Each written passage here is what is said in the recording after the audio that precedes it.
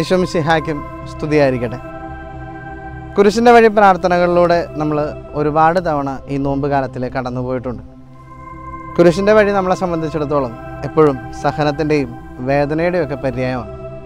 പക്ഷേ ഇന്ന് ഈ കൊറോണ വൈറസിൻ്റെ ബുദ്ധിമുട്ടും സഹനങ്ങളും ബുദ്ധിമുട്ടും ഒക്കെയുള്ള ഈ സന്ദർഭത്തിൽ നമ്മൾ ചിന്തിക്കാൻ ആഗ്രഹിക്കുന്നത് കുരിശിൻ്റെ വഴിയിലെ 14 സന്തോഷ സന്ദർഭങ്ങളെക്കുറിച്ചാണ്. കുരിശിൻ്റെ വഴിയിലെ ഓരോ സ്ഥലത്തും തമ്പുരാൻ കരുതി വെച്ച ഒരു ചെറിയ സന്തോഷത്തിൻ്റെ കണികയുണ്ട്. അത് കണ്ടെത്താനും പ്രത്യാശയോടെ ധ്യാനിക്കാനും നമുക്ക് പരിശ്രമിക്കാം. ഒന്നാം സ്ഥലം, പീലാത്തോസും ഹെറോദേസും ചങ്ങാതിമാരായി. പല സൗഹൃദങ്ങളും നമുക്ക് നഷ്ടപ്പെടുന്നത് താഴ്ന്നു കൊടുക്കാനുള്ള മനസ്സില്ലാത്തത് കൊണ്ടാണ്. വലിയ കൊടുങ്കാറ്റുണ്ടാവുമ്പോൾ ചെറിയ ചെടികളാണ് കേടുപാട് കൂടാതെ രക്ഷപ്പെടുന്നത്. നെഞ്ചുവിരിച്ച് നിൽക്കുന്ന വൻമരങ്ങൾ ആദ്യമേ കടപുഴകി വീണന്നിരിക്കും. പീലാത്തോസും ഹെറോദേസും പരസ്പരം ചങ്ങാത്തം വീണ്ടും പങ്കുവെച്ച ഈ ഒന്നാം സ്ഥലത്തിൽ നമുക്ക് ആത്മാർത്ഥതയോടെ ഉള്ളിലേക്ക് തിരിഞ്ഞ് ചിന്തിക്കാം. ഒന്ന് താഴ്ന്നു കൊടുത്താൽ കിട്ടാവുന്ന നല്ല സൗഹൃദങ്ങൾ നമുക്കുമില്ലേ? ഈ ഒന്നാം സ്ഥലത്തിൻ്റെ ചിന്ത അതാണ്. പരസ്പരം തുറന്ന സൗഹൃദങ്ങൾ സമ്പാദിക്കുക, താഴ്ന്നു കൊടുക്കാൻ മടി കാണിക്കാതിരിക്കുക. രണ്ടാം സ്ഥലം, ബറാബാസിൻ്റെ മോചനം. ഒരു കാരണവശാലും രക്ഷപ്പെടില്ല എന്ന് കരുതിയ ഒരു വ്യക്തിത്വമാണ് ബറാബാസിൻ്റേത്. കാരണം യഹൂദർക്കെതിരെ കലാപമുണ്ടാക്കിയതിനും റോമാക്കാർക്കെതിരെ കൊലപാതകം നടത്തിയതിനും പിടിക്കപ്പെട്ട വ്യക്തിത്വമാണ് ബറാബാസ്. അതുകൊണ്ട് യഹൂദരോ ബറാബാസോ അവന് വേണ്ടി വാദിക്കും എന്ന് കരുതേണ്ടതില്ല. പക്ഷെ ഒരു പ്രതീക്ഷയും ഇല്ലാതിരുന്നിട്ടും പെസഹാ തിരുനാളിൽ ജനത്തിൻ്റെ ആവശ്യപ്രകാരം അവൻ മോചിപ്പിക്കപ്പെട്ടു ക്രിസ്തുവിന് വേണ്ടി. ഒരുപക്ഷെ ഇതൊരു സന്തോഷമാണെന്ന് പറഞ്ഞ് പങ്കുവയ്ക്കുമ്പോൾ നമുക്കുള്ളിലൊരു ചെറിയ വേദന വന്നെന്ന് വരും. ക്രിസ്തുവിനെ ബലി കഴിച്ചിട്ടല്ലേ അവൻ രക്ഷ നേടിയതെന്ന്. പക്ഷെ ഒന്ന് ഓർത്തു നോക്കൂ, നമ്മളോ, ഞാനും നിങ്ങളും ഒക്കെ രക്ഷയിലേക്ക് കടന്നു വന്നത് അതേ തമ്പുരാനെ പകരം കൊടുത്തിട്ടാണ് എന്ന ബോധ്യമുണ്ടാവട്ടെ. പലപ്പോഴും ആ തിരിച്ചറിവ് നമുക്ക് നഷ്ടപ്പെടുന്നത് കൊണ്ടാണ് കുറവ് സംഭവിക്കുന്നത്. അവന് കൊടുക്കുന്ന സമയത്തിലും അവന് കൊടുക്കുന്ന പ്രാർത്ഥനകളുടെ ആത്മാർത്ഥതയിലും നമുക്ക് വീഴ്ച സംഭവിച്ചു പോകുന്നത്. ആഗ്രഹത്തോടെ സ്നേഹത്തോടെ തമ്പുരാനെ നമുക്ക് തിരിച്ചറിയാം. കാരണം നമ്മുടെ രക്ഷയ്ക്ക് അവൻ്റെ ജീവനാണ് പകരം നൽകപ്പെട്ടിട്ടുള്ളത്. മൂന്നാം സ്ഥലം, ഈശോ ഒന്നാം പ്രാവശ്യം എഴുന്നേൽക്കുന്നു. പലപ്പോഴും വീഴ്ചകളുടെ കണക്കെടുക്കുന്നവനല്ല ദൈവം. നമ്മൾ എത്ര തവണ വീണു എന്നതല്ല, എത്ര തവണ എഴുന്നേറ്റു എന്നതിൻ്റെ കണക്കാണ് ദൈവം സൂക്ഷിച്ചിട്ടുണ്ടാവുക. സ്വർഗത്തിൽ നമ്മൾ എത്തിച്ചേരുമ്പോൾ നമ്മൾ വീണതിൻ്റെ അല്ല, എഴുന്നേറ്റതിൻ്റെ കണക്കാണ് അവൻ ചോദിക്കുക. വീഴുക എന്നുള്ളത് മനുഷ്യ സഹജമാണ്. നമ്മളെയൊക്കെ സൃഷ്ടിച്ച് പരിപാലിക്കുന്ന തമ്പുരാൻ അറിയാം നമ്മുടെ ബലഹീനതകൾ എവിടെയാണ്. പക്ഷെ എഴുന്നേൽക്കുക എന്നുള്ളത് ദൈവികമാണ്. ആഗ്രഹത്തോടെ പ്രാർത്ഥനയോടെ നമുക്ക് പറ്റിപ്പോകുന്ന തെറ്റുകളിൽ നിന്ന് എഴുന്നേൽക്കാൻ നമുക്ക് പരിശ്രമിക്കാം. എത്രത്തോളം ആഗ്രഹത്തോടെ പരിശ്രമിക്കുന്നു അത്രത്തോളം നമുക്ക് വളരാനാകും. മദർ തെരേസയുടെ വാചകം നമ്മുടെ ഉള്ളിലുണ്ടാവട്ടെ. നമ്മൾ ഓരോരുത്തരും വിളിക്കപ്പെട്ടിരിക്കുന്നത് വിജയിയാകാനല്ല, വിശ്വസ്തരാകാനാണ്. നാലാം സ്ഥലം, കൂടെ ഒരമ്മ. മെൽ Gibson passion of the Christ എന്ന സിനിമയിൽ ഒരു മനോഹരമായ രംഗം ചിത്രീകരിക്കുന്നുണ്ട്. ഈശോ വീഴുന്ന അവസരത്തിൽ പിശാചിനെ പോലെ ചിത്രീകരിക്കപ്പെടുന്ന കഥാപാത്രം പറയുന്ന ഒരു വാചകമുണ്ട്, ജീസസ് യു ആർ അലോൺ. അതേ നിമിഷം തന്നെ ക്രിസ്തുവിൻ്റെ അടുത്തേക്ക് ഓടിയെത്തുന്ന പരിശുദ്ധ അമ്മ അവനോട് പറയുന്നുണ്ട്, ഐ ആം വിത്ത് യു, ഞാൻ നിൻ്റെ കൂടെയുണ്ട്. കൂടെയുണ്ടാകുന്ന സാന്നിധ്യമാണ് പരിശുദ്ധ അമ്മയുടേത്.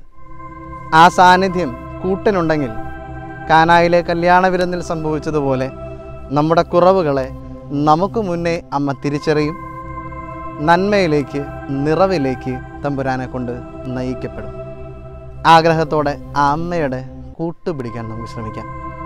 ആവശ്യങ്ങളിൽ മാത്രമല്ല, സദാ കൂട്ടിനുള്ള ഒരു നിറ സാന്നിധ്യമായിട്ട് പരിശുദ്ധ അമ്മ നമ്മുടെ ജീവിതത്തിലുണ്ടാകട്ടെ.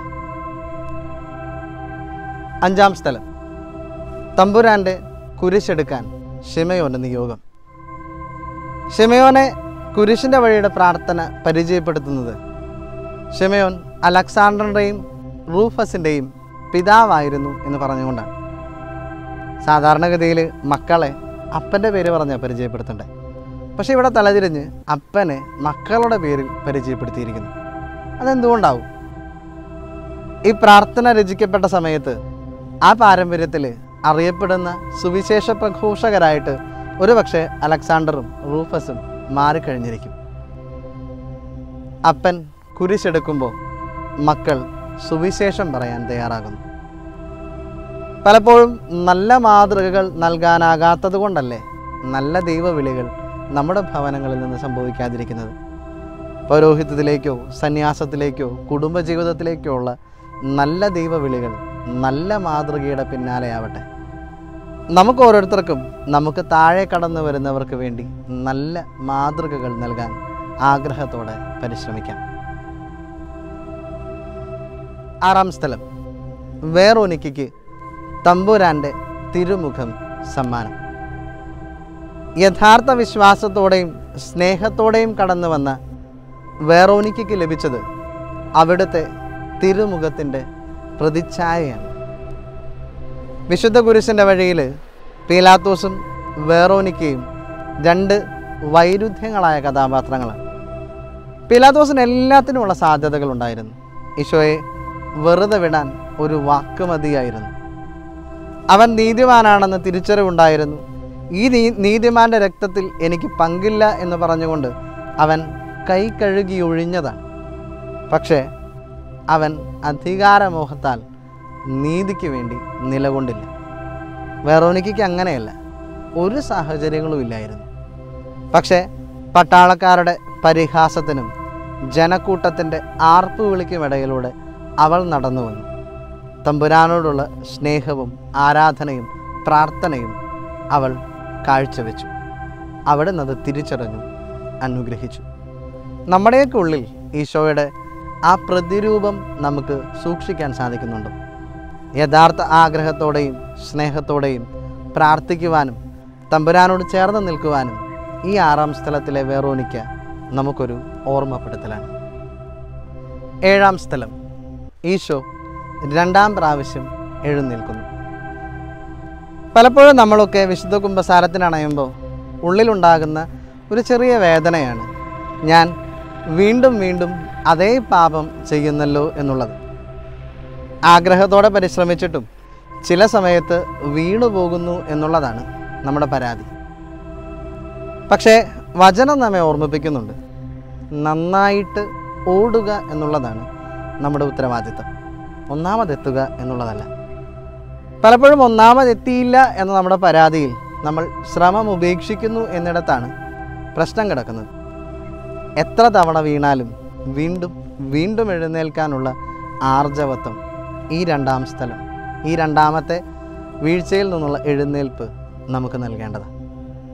പരസ്പരം തിരിച്ചറിയാനും നമ്മൾ സ്വയം തിരിച്ചറിഞ്ഞ് നമ്മുടെ ഉള്ളിലെ പ്രശ്നങ്ങളെയും നമ്മുടെ ഉള്ളിലെ ബലഹീനതകളെയും ഒക്കെ കഴിവിൻ്റെ പരമാവധി ആത്മാർത്ഥതയോടെ തിരുത്താനുള്ള പരിശ്രമങ്ങൾ അതൊരിക്കലും മടുപ്പ് കാണിക്കാതെ തുടർന്നുകൊണ്ടേയിരിക്കാം. കാരണം ദൈവരാജ്യം ബലം പ്രയോഗിക്കുന്നവർക്ക് വേണ്ടിയാണ്. 8-ാം സ്ഥലം, ഓർശലേം സ്ത്രീകൾക്ക് സമാശ്വാസം.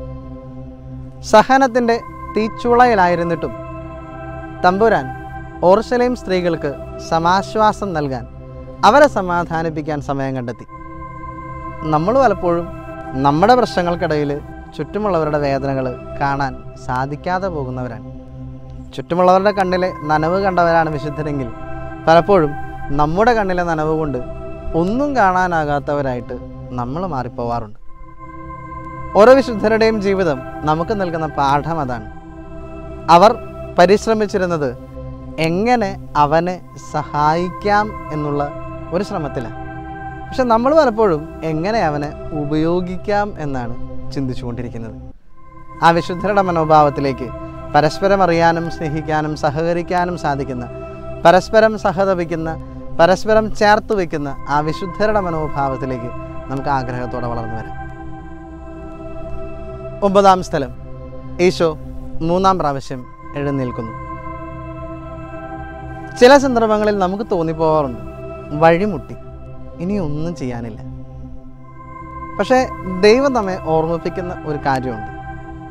വഴിമുട്ടി എന്ന് നമ്മൾ ചിന്തിക്കുന്നിടത്ത് തമ്പുരാൻ ഒരുപാട് കാര്യങ്ങൾ ചെയ്യാനുണ്ട്. ഒരിക്കലും ഒരു മനുഷ്യൻ രാത്രിയിൽ യാത്ര ചെയ്യുന്നതിനിടയിൽ ബൈക്കിൽ നിന്ന് അടിതെറ്റി കൊക്കയിലേക്ക് മറിഞ്ഞു. അഗാധമായ താഴ്ചയിലേക്ക് താഴ്ന്നു പോകുന്നതിനിടയിൽ അയാൾക്ക് എവിടെയോ പിടുത്തം കിട്ടി. കൂറ്റാക്കുറ്റി ഇരുട്ടാണ്, ഒന്നും കാണാനില്ല. ആ പിടുത്തം കിട്ടിയ എന്തിലോ ഒന്ന് തൂങ്ങിപ്പിടിച്ച് അയാൾ ആഗ്രഹത്തോടെ പ്രാർത്ഥിച്ചു. ഓരോ തവണ പ്രാർത്ഥിക്കുമ്പോഴും അയാൾക്കൊരു ഉൾവിളി പോലെ തോന്നുന്ന ഒരു കാര്യമുണ്ട്, പിടിവിടുക. അയാൾ ദൈവത്തോട് പറഞ്ഞു, അതൊഴിച്ച് ബാക്കി എന്തും ചെയ്യാം. മരണത്തിൻ്റെ അവസാന നേരത്ത് ഒരു കച്ചിത്തുരുമ്പ് പോലെ കിട്ടിയതാണ് ഈ പിടി, അത് വിടാനൊക്കില്ല.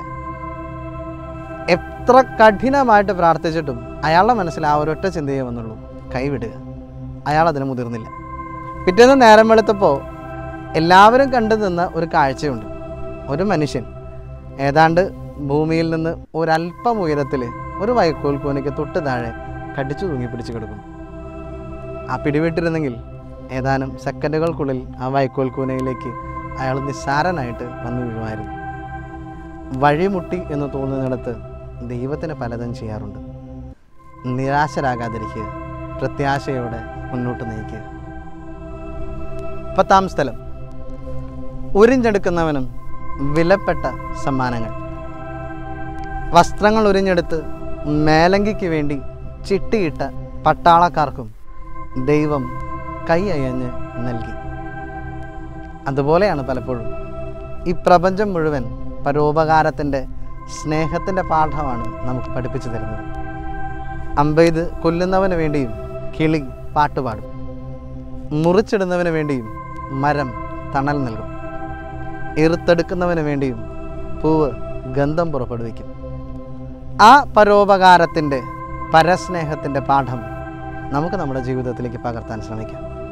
കുരിശിൻ്റെ വഴിയുടെ പ്രാർത്ഥനകൾ ചൊല്ലി കുരിശിൻ്റെ വഴിയിലൂടെ നടന്നാൽ പോരാ, ചുറ്റുമുള്ളവരെ ഉൾക്കൊള്ളാനുള്ള തുറവി നമുക്ക് രൂപപ്പെടുത്താനാകണം. ശത്രുക്കളെ പോലും സ്നേഹിക്കാൻ പഠിപ്പിച്ച, കുരിശിൻ്റെ വിരുമാറിൽ കിടന്നുകൊണ്ട് വേദനയിലേക്ക് തന്നെ തള്ളിവിട്ടവർക്ക് വേണ്ടി പ്രാർത്ഥിച്ച തമ്പുരാൻ നമുക്കൊരു വലിയ പാഠമാവട്ടെ. കുരിശിൻ്റെ വഴിയിലെ ഏറ്റവും വലിയ ഭാഗ്യവാനാരെന്ന് ചോദിച്ചാൽ അത് നല്ല കള്ളനാണ്. ജീവിതത്തിൻ്റെ അവസാനത്തെ 3 വാചകം കൊണ്ട് സ്വർഗം നേടിയെടുത്ത നല്ല കള്ളൻ. അവൻ ആ അവസാന നിമിഷത്തെ 3 വാചകം കൊണ്ട് സ്വർഗത്തിലെത്തിയത് 3 തിരിച്ചറിവുകൾ അവനുള്ളത് കൊണ്ടാണ്. ഒന്നാമത്തേത്, അവൻ്റെ തൊട്ടടുത്ത് തമ്പുരാനുണ്ട് എന്നവൻ തിരിച്ചറിഞ്ഞു. രണ്ടാമത്തേത്, ആ ദൈവം സഹിക്കുന്നത് എനിക്ക് വേണ്ടിയാണ് എന്നവൻ തിരിച്ചറിഞ്ഞു. മൂന്നാമത്തേത്, ഇതൊരവസാനമല്ല, നാളെ പറുദീസായിൽ ഒരു ഉദയമുണ്ട് എന്നവൻ തിരിച്ചറിഞ്ഞു.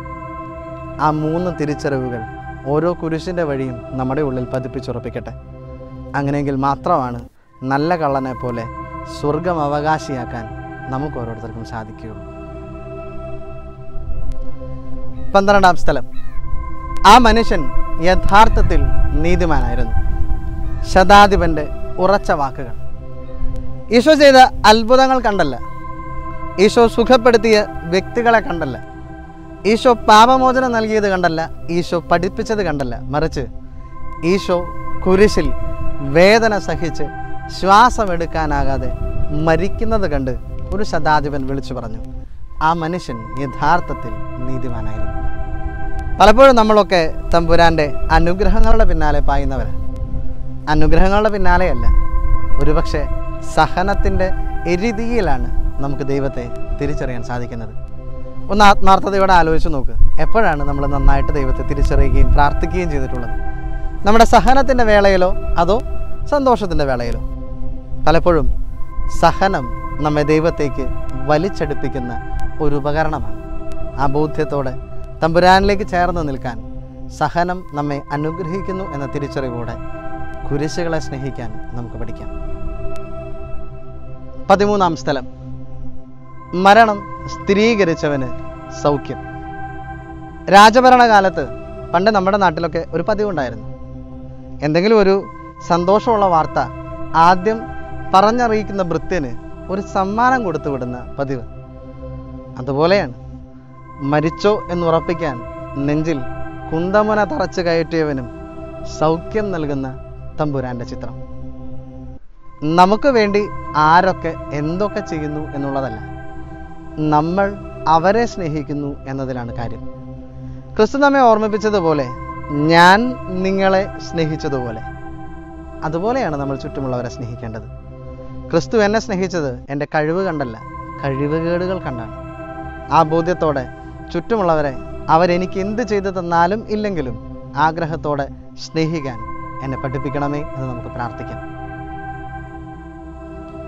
14-ാം സ്ഥലം, അരിമത്തിയായുടെ ശിഷ്യത്വത്തിന് ബലം വെച്ചു. അതുവരെ ഭയപ്പാടോടെ ഇരുളിലായിരുന്ന അരിമത്തിയക്കാരൻ യോസേഫ് പുറത്തെത്തി. കൂടെ 3 വർഷത്തോളം നടന്ന ശിഷ്യന്മാരെക്കാളും ധൈര്യം കാണിച്ച് ആ തമ്പുരാൻ്റെ ശരീരം സ്വീകരിക്കാനും അടക്കം ചെയ്യാനുമുള്ള ബലം കാണിച്ചു.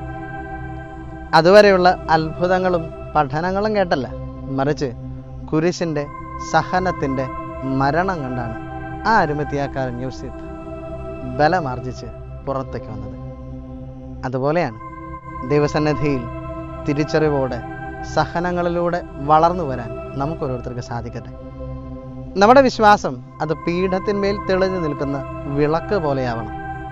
അത് എൻ്റെ ഉള്ളിൽ ഒളിപ്പിച്ചു വെച്ച് കത്തിക്കാനുള്ളതല്ല, മറിച്ച് എനിക്ക് ചുറ്റുമുള്ളവർക്ക് വെളിച്ചം കൊടുക്കാനുള്ളത്. ആ ഒരു ബോധ്യത്തോടെ നമ്മുടെ ജീവിതത്തിൻ്റെ വേദനകളും സഹനങ്ങളും ഒക്കെ മാറ്റിവെച്ച് ക്രിസ്തുവിന് വേണ്ടി ജീവിക്കാനും ക്രിസ്ത്യാനിയാണെന്ന് വാക്കുകൊണ്ടും പ്രവൃത്തി കൊണ്ടും നമുക്ക് ചുറ്റുമുള്ളവരെ അറിയിക്കാനും നമുക്ക് ആഗ്രഹത്തോടെ പരിശ്രമിക്കാം. കുരിശിൻ്റെ വഴിയിലൂടെ നടന്നു നീങ്ങിയതുകൊണ്ടായില്ല, പലപ്പോഴും പ്രാർത്ഥനകളും പാട്ടും ഉച്ചത്തിൽ പാടിയതുകൊണ്ടും ആയില്ല. ആ കുരിശിനെ ഹൃദയത്തിലേക്ക് സ്വീകരിക്കാൻ, സ്നേഹിക്കാൻ നമുക്ക് ഓരോരുത്തർക്ക് സാധിക്കണം. കുരിശിൻ്റെ വഴിയിലൂടെ നടന്ന് യേശു ആഗ്രഹിച്ചതുപോലെ ജീവിതത്തിൻ്റെ കുരിശെടുത്ത് കാൽവരി കയറുന്ന നല്ല ക്രൈസ്തവരായി നമുക്ക് മാറാം. അതിന് ദൈവം നമ്മെ അനുഗ്രഹിക്കട്ടെ.